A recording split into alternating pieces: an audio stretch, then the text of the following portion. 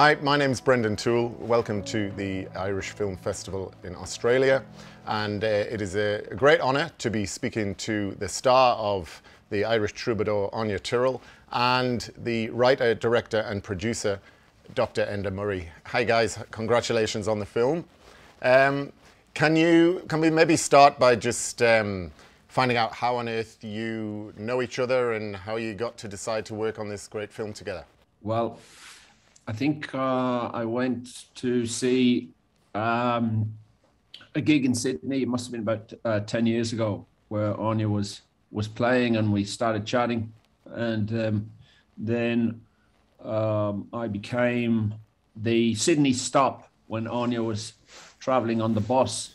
And, my house has got a playground out the back, so I think that was a big attraction for on his kids. But I made two video clips to Enda's songs, and I've always been interested in the migrant experience, and Enda is very eloquent and very articulate, and someone who's able to express herself not only with words but also with songs. And so I was always very impressed with Enda's skills, and enjoyed working with her. But a couple of years ago, Enda wrote in her blog about her experience with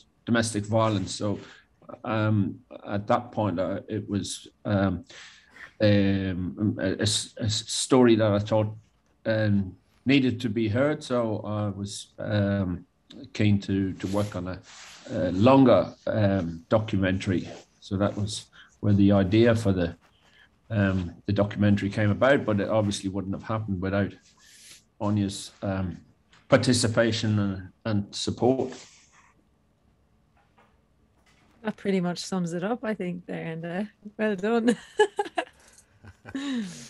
So Enda, you felt compelled to talk about your overcoming, we learn in the film the core of your storyline being the overcoming domestic violence. You were compelled to talk about it on your blog, and then how did you feel when Enda suggested making a film about it? I wouldn't say that I was like compelled to talk about it or it to feature in a film at all, but I did find that after I'd bought the bus and I was touring around this country, that a lot of interviews and different things, I was being asked, why'd you buy the bus and what are you doing and da da da. And so for quite some time, I would just sort of skirt around the issues as to what had led me and my three kids to hit the road. And that was because I was healing and I was going through stuff, and I didn't really want all of that to be part of my story, I suppose, in terms of like my music life. But I realized it was quite incongruent at some stage there, and I didn't like being on interviews and different things and not kind of just being who I am, and speaking straight. And so yeah, the idea to release the blog post was at that time was to just have my story there, and if someone wanted to talk to me about why I was on the road and what my journey had been like to get there, they could read about it, and then they could choose to interview me about that or not, but it wasn't going to be a question that would have to be hidden and secretive. And I think that's a lot of the time with domestic violence and speaking about it, it's not out there, it's kind of, and the shame comes back on the victims, not onto the perpetrator, where it should be, because we're kind of in secret and not talking about it. So I put it out there really to release that for myself, to be able to just be like, this is part of my story, but it doesn't define me, it's not who I am. But if you want to know about it, this is where it is, and you can go to this place on my my blog to find out about it. And when Enda approached me about that post and about the idea of a film, yeah, I of course there's bits of me that are like, oh, I don't really want to air all of that stuff, but I said yes because the stories of survivors are so rarely heard. What we hear in the news feeds and what we see on television and newspapers is the dramatic events that lead most of the time to us losing women to this. And we don't hear the stories of coming out and of surviving for lots of reasons, for stuff tied up with court, for defamation of character, for the healing process that it takes to be able to speak about this. And so for me, it was, I feel like in a way I'm in a place of strength of where I am, that I felt, well, it has to be spoken about, and there has to be like positive stories out there of what can be achieved, I suppose, in the aftermath, because I think we're so often told, that like you'll be a victim forever, like that's kind of the narrative around it. And to me it was important to show a different narrative, which I Enda handled beautifully in the film, because it's not the only part of the film. He doesn't, it's part of it, yes, but it's not the only part.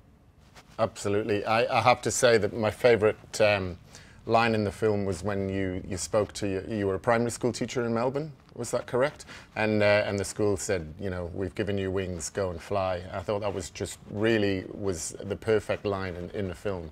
That's when I choked up anyway.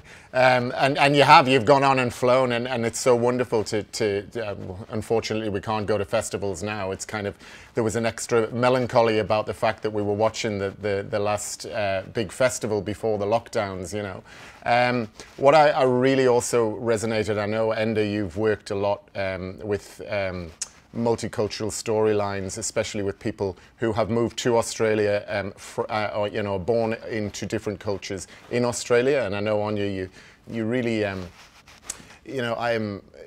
you find it important to deal with this sort of dispossession, perhaps, living in a foreign country, bringing your kids up Irish. Can you talk about the importance, both of you really, about the strength of culture through song and story and dance, and in the words that you write about in your songs? Yeah, did you want to go first, Enda?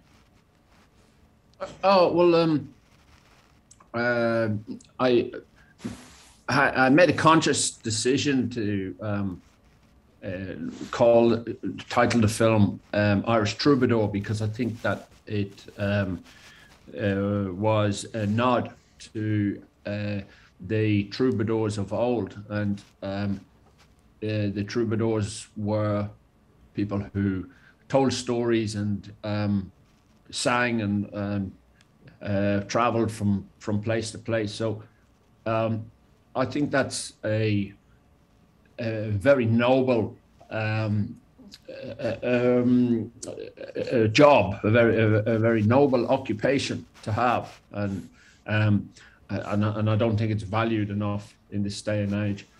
So that's a nod to the traditions in Europe, but also to traditions in Ireland, where we have a tradition of musicians and harpists and storytellers, and then finally with Anya's own family, her being a daughter of a musician, and the strength in the family connection. So I thought that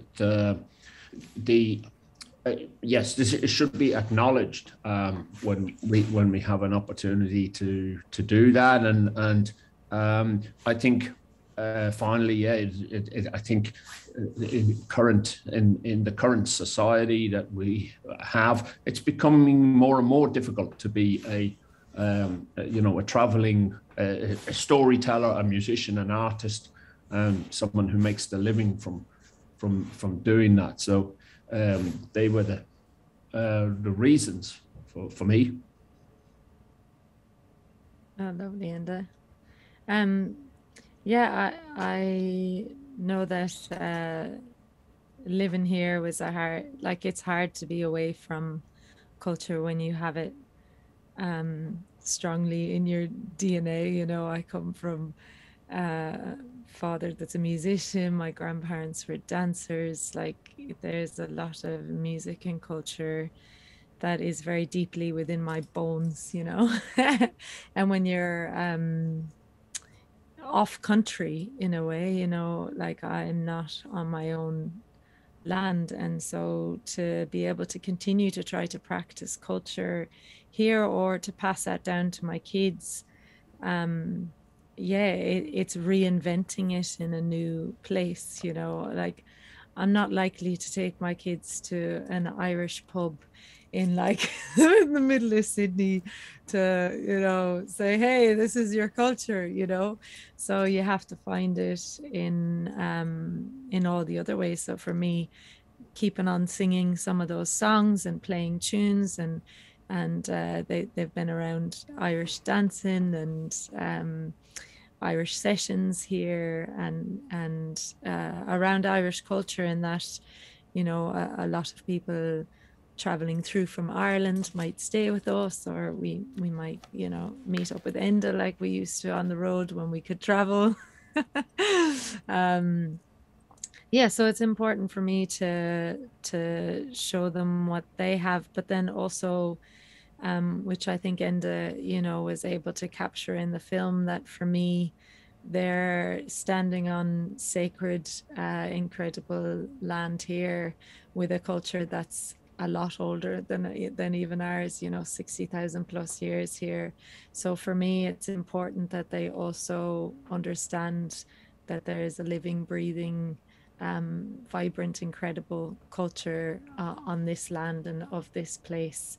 And so we have to, you know, respect that, and it's a strengthening, you know. I've found the more that I've worked with and toured with and been around Indigenous musicians and community, like their sharing and their strength in their culture, you know, makes me, you know, well up with pride and strength in my culture too. And when there's stories that are similar, or practices or traditions, it's like, oh yeah, we do that too.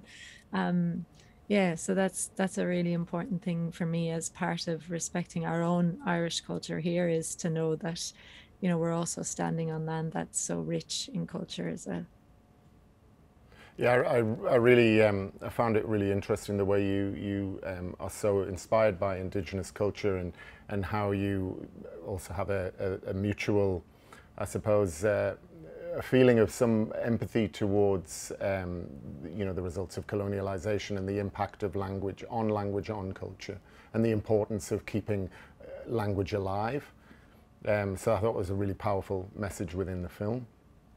And can I just ask you, I noticed that there was no funding for this film, so congratulations on creating a film without any grants. How did you manage? Well, with great difficulty. Oh, look, I think one of the problems about making films in Australia about Irish topics is that you neither Australian enough in Australia to get funding from Australia, but you're certainly not considered Irish back home because you're 12,000 miles away. And I think you know, Anya talks about this in the film, so that was one of the things I was very happy about, because I think it is important, you know, especially when we're having kids, and you know, where do your kids stand? Are they Irish? Are they Australian? But yeah, getting funding for an arts project is like a tangible expression of this issue, and I was lucky to have people around me who were happy to contribute, and when they weren't happy, I twisted their arm. But there were good people who helped out on the technical side, and also we did a crowdfunding and raised some money that way. But it's tough making films with small budgets. So yeah, it's hard work, but I suppose it was a labor of love. I have to say, Anya, it was really inspirational to see you, getting on the bus and taken to the road. It's a dream I've had ever since I saw Priscilla, Queen of the Desert, and I haven't quite managed to do it yet, but there is time. Can you just tell it, just before we go, the world turned upside down a year ago, and for artists and singers like yourself, the impact has been huge, and perhaps the support hasn't been so forthcoming. So how are you getting on, and what's the situation with performing now and going forward? Yeah, it's quite depressing, really. Yeah, to be honest, it's this last lot of cancellations have really hurt. Like, they've just, I think this time last year we were all like, all right, yeah, we just got to get through this. We have to reinvent. We have to figure this out. And then it's been so many times of like getting momentum, and then, cancellations, and then getting it up again and cancellations. So, yeah, I don't know. I'm sad for the arts community in general, especially those of us that rely on live touring. That's my income, that's my bread and butter. Like, festivals are a huge part of how I've survived, and so is interstate and overseas touring. So for me, this is a massive change, and I'd like to say that I can see us coming out of this soon, and that there's hope, but it's still so unsure what the landscape here and overseas is looking like, but at the same time, like, I think the music community is a beautifully resilient and strong community, and we'll work through it. I think we'll get there. But yeah, it's been a big lifestyle change for myself and the kids, who've been used to touring in the bus, and also touring overseas. We've done Europe and America, and in caravans, not buses, but similar. And yeah, it's a real big gear shift for us to be in one place for this amount of time, which there's some beautiful things about that too. There's silver linings in that as well. But yeah, I do hope that I don't have massive hope for the government in assisting the arts at present, but I do have hope that the community at wide is really beginning to understand how this is affecting the arts community, and that we need, like, arts are an essential service. We do need Could us. not agree more. Yeah, and so yeah, I do have faith. Like last time when we opened back up, people just poured into gigs and were so incredibly supportive, and yeah, I have faith that human to human will get through this. It takes community, and you can feel that. Yeah. Well, look, I think that's a beautiful thing to end on. All I can say is I really hope to get to see you performing live, Anya, because the film, I really enjoyed the film. Congratulations, Enda. It was a wonderful story. Yeah, let's all stick together and help each other through and we'll see you on the other side. Thank you so much, guys. Take care. Thank you, Brendan.